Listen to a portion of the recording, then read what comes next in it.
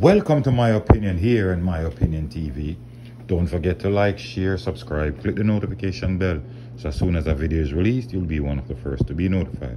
And today we're going to play a clip as it relates to the Jamaican soccer player, Jamaican Anglin, who is before the courts in America. He's a player who represented Jamaica in 2020 against Bermuda, and he represents Miami FC. And he's been charged for sexual assault in court. Now we're going to turn this over to NBC, a clippings from NBC, as it relates to what transpired with Jamaican. But based on what we are reading, it doesn't really look good on his path. We hope he has a good representative who will help in his case if he's not guilty. But as you all know, when a woman says no, it's no. It doesn't matter how you feel.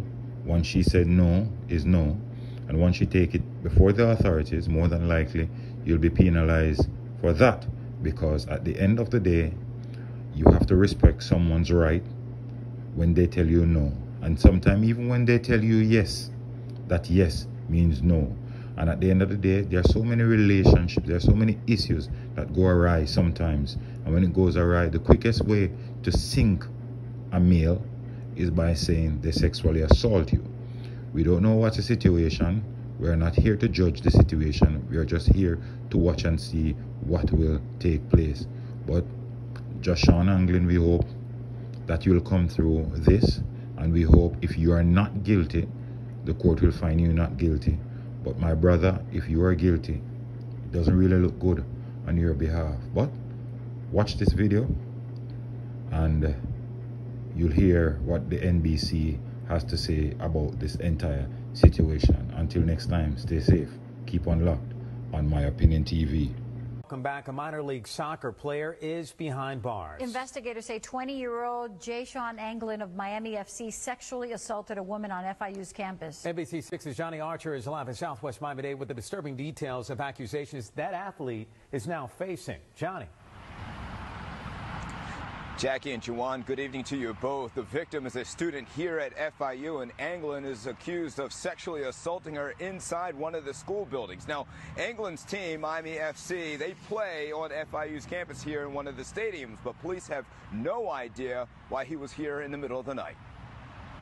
Police say this Miami FC soccer player sexually assaulted an FIU student inside a campus building. Wednesday morning, Jamaican Anglin stood before a Miami-Dade judge. I live in Jamaica, but I came up here playing soccer. You came for a sporting event. Okay, so just so you know, in America, well, you're here 7 months. Yeah.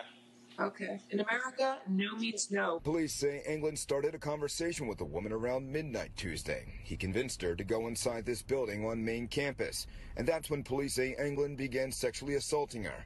A custodian working that night heard what was happening inside the classroom and came to help the student, who police describe as in her 20s. I don't know what I would have done in that instance, but I would have ran or I don't know. Anglin was acquired to Miami FC in January. Shortly after, the Jamaican star published an article about his past, describing him as falling under bad influences and picking up bad habits. The article writing Anglin was given a second chance to play soccer after coming to Miami.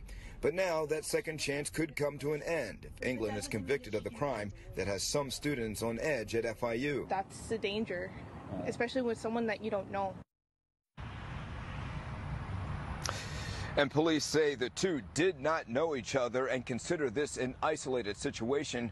Right now, Anglin is being held on a $10,000 bond. Reporting from FIU, Johnny Archer, NBC6.